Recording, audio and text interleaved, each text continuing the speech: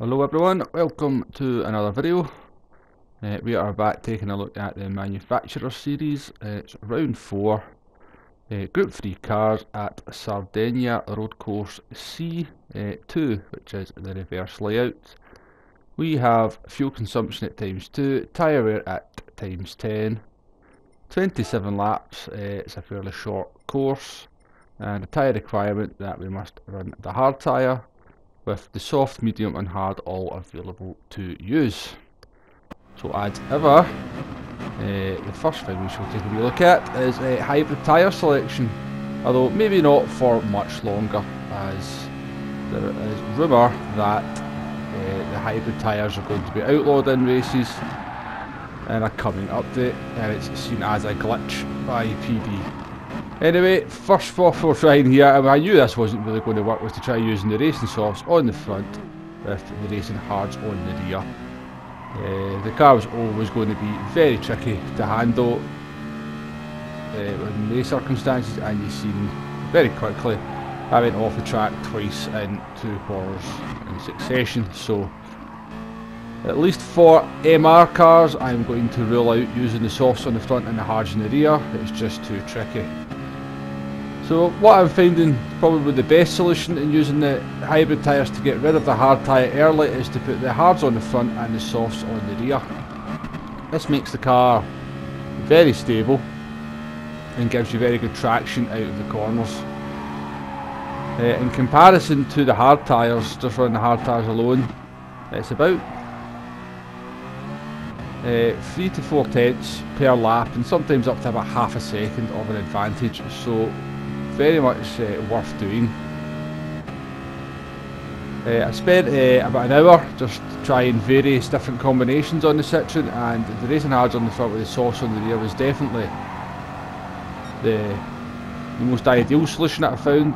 It's a bit of a case of risk versus reward. I think you could maybe try the racing mediums in the front with the racing hards in the rear with the Citroen, but again I think you're going to suffer too many oversteering moments to make it worthwhile. Whilst you may well just be able to get a quicker lap time if you do enough laps, I think the much safer option is the hards in the front and the softs in the rear for that, certainly on MR cars anyway. We also did take a look at an FR car. We've got this Corvette on screen, and then the racing softs in the front and the racing hards on the rear. Much less of an issue in terms of oversteer with an FR car, but it's going to change from car to car anyway. On the screen we've got the Corvette running the reverse hybrid with the hards on the rear and the softs, the hards on the front and the softs on the rear, and running either combination with the Corvette brings in a pretty similar lap time. It is slightly faster with the softs in the front, but again it's that risk versus reward, and it's quite a lot of risk for not a huge reward, to be perfectly honest with you. Now you may not know this, but if you go into the car setup screen and fiddle about with changing different tyre combinations, it actually changes the stats, so you can see what is meant to be the result of running different tyre combinations. But in short, if you're in a softer tyre on the rear of the car compared to the hard, it increases the stability. You'll get better acceleration and probably slightly better cornering and braking. But as we said previously, it's that lack of stability with the hybrids when you've got a softer tyre on the front compared to the rear, where you can actually find all the lap time, because you're just able to get the front of the car into the corner quicker and therefore get on the power. So that's the hybrid tyres. What I would recommend for using hybrid tyres is just spend half an hour fiddling about and finding out how your car reacts to different combinations and what's best for your car and driving style, because it will vary from car to car, from drivetrain to drivetrain, and from driving style to driving style.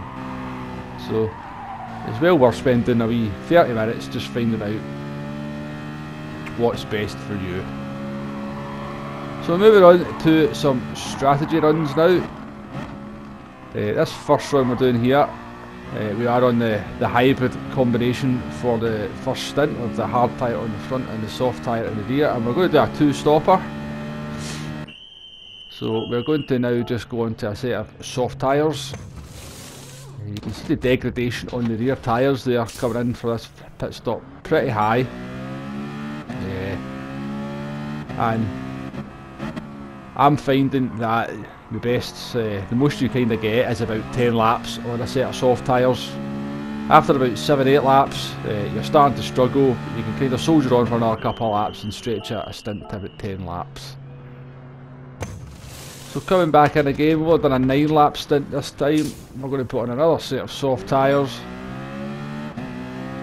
With the car being a little bit lighter on fuel, tyre wear should be a little bit less of an issue on this last stint. But even so, saying that, come the end of the race, once we jump forward a little bit, you'll see the lap times have gone up, but a good half a second to 6/10 between the first flying lap and the last flying lap. So we don't actually set an absolutely fantastic lap on this last stint. We should be in at least setting a couple of laps into the 51s when the car is this light and we're on the softest tyres, but it's a very tricky little track. It's very easy to make very small mistakes lap after lap. Every corner holds its own little danger, so even though it's only a 52-53 second lap, it's very technical, and I think you see a lot of errors throughout the races from drivers. So coming up here to complete the last lap, we'll get a wee look at the finishing time. So this is a 2-stopper, starting on the hybrids with the racing softs on the rear and the racing hards on the front to use up that tyre requirement. We did 10 laps of that, we then did 9 laps on the softs, and a stint of 8 laps on the softs to finish. And that was so far my best finishing time that was on the screen there, is at 23:59.5. Now if you happen to qualify in front, you may not want to risk running the hybrids tyres. You maybe just want to escape out there, put on the softest compounds, create a gap, and then use that hard tyre at the end and see if you can hold on. And I think if you're starting in the first few rows of the grid, maybe the top 6, this could be a good way to go. So stopping there on lap 10, and we moved on to another set of soft tyres. We did a slightly shorter stint that time. We pitted on lap 18 and then moved on to the hard tyres, and here we are coming to the end of this run. So we went soft, soft, hard. You can see there though that the hard tyre, even at this stage of the race when we're lighter on fuel, is a good second a lap slower than the soft tyre. So I think you will be holding on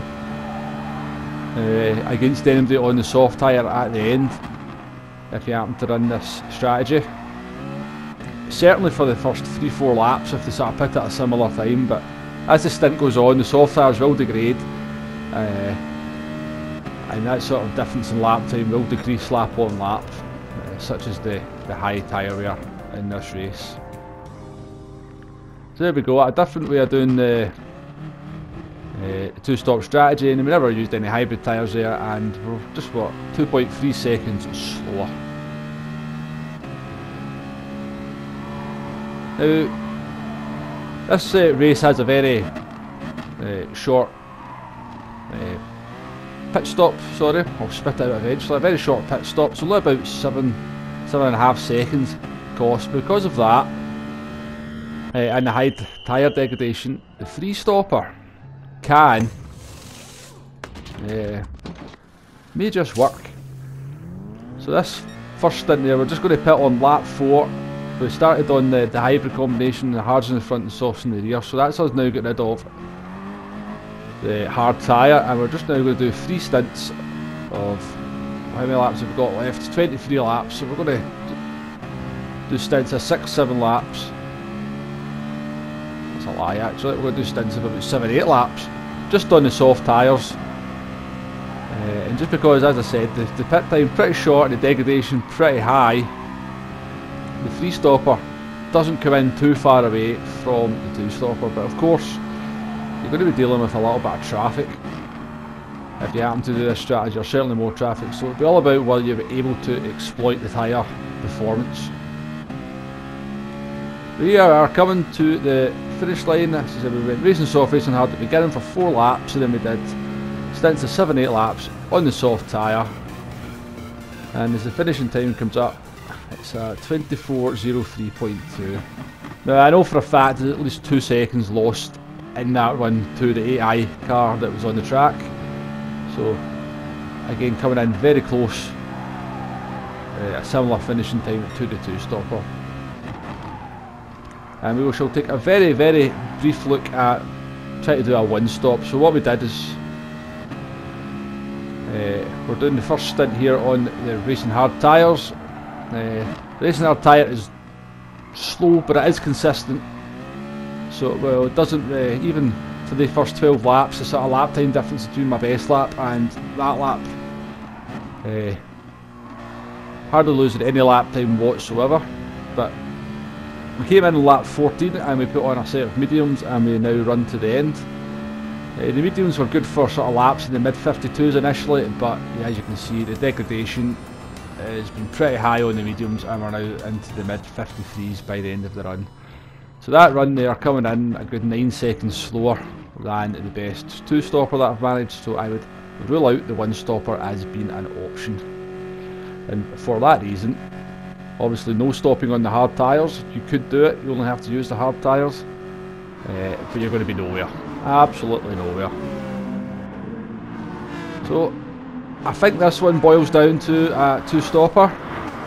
How you run that two-stopper is going to depend on several things. It's going to depend on your car, it's going to depend on where you qualify, and it may well depend on whether the hybrid tyres happen to get ruled out on the update that is due to drop on the 28th, I believe, when Laguna Seca comes.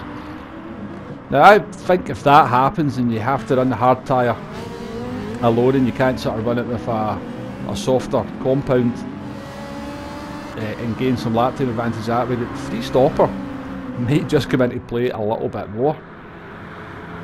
I still think the optimal strategy, just through not having to deal with traffic etc, will be the two-stopper, but it will be interesting. So that's my conclusions. I'm pretty sure this one's a two-stopper. It's a hard one to really kind of get everything down strategy-wise. And you've got 3 different tyres to use, you've got hybrid compounds available, and some cars can use the hybrid compounds in different ways. So it's definitely one to get out there and get some practice in for. As I said, a very tricky little track as well. Easy to make mistakes. So I hope there's been some useful information in this video to help you formulate a strategy. One thing I've not mentioned is there's no fuel saving required in this one whatsoever. People will be happy to hear. As I said, hope the video's been helpful. Thanks very much for watching. I shall see you on the next one. Goodbye now.